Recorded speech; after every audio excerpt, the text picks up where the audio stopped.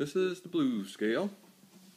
This is going to be just like the pentatonic minor, except it's going to have an extra note, and that's a flat 5. So that'll be, if you're in the key of E, that's going to be 6th string open at the 3rd fret, 5th string open, 1st fret, 2nd fret, 4th string open, 2nd fret, 3rd string open, 2nd fret, 3rd fret, 4th string open, 3rd fret, 5th string open, and at the 3rd fret. So you see, this note is added. And in the 2 octaves there. Otherwise, it's pentatonic minor.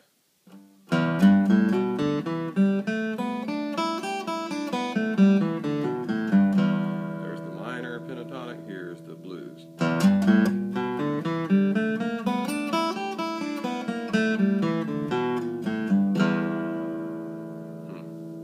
So, pretty cool, huh? Yeah. Now you can move that just like you move the pentatonic from the nut. You have this position. Anywhere else, you're going to have to put your finger there. So if we go from the E to the G blues scale, then we're going to do this. So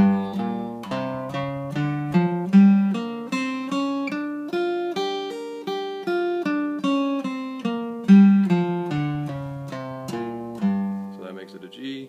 And you can go right on up all the way to the 12th fret, and then you'll be repeated. It's kind of tough on this guitar because my body's at the 12th fret. But then that would be the E scale again. Another thing I do, especially on this guitar, is I change that. Instead of starting on the 6th string, I start on the 5th string. So the pattern's a little different.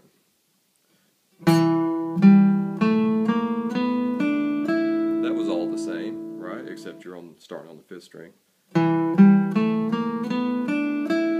So here's the B with the pattern we already discussed. You know, if you start on the 5th string, it's an E.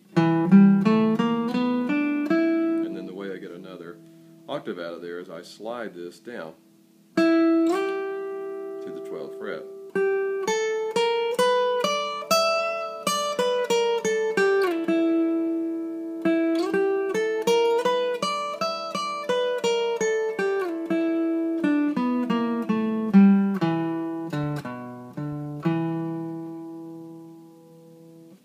So there's the blues scale, and so you can move this around as well. You can play a D blues scale here.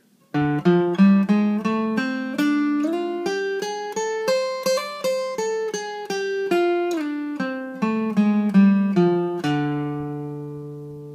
you go. So you should be able to find your way around all the keys there with the blues scale.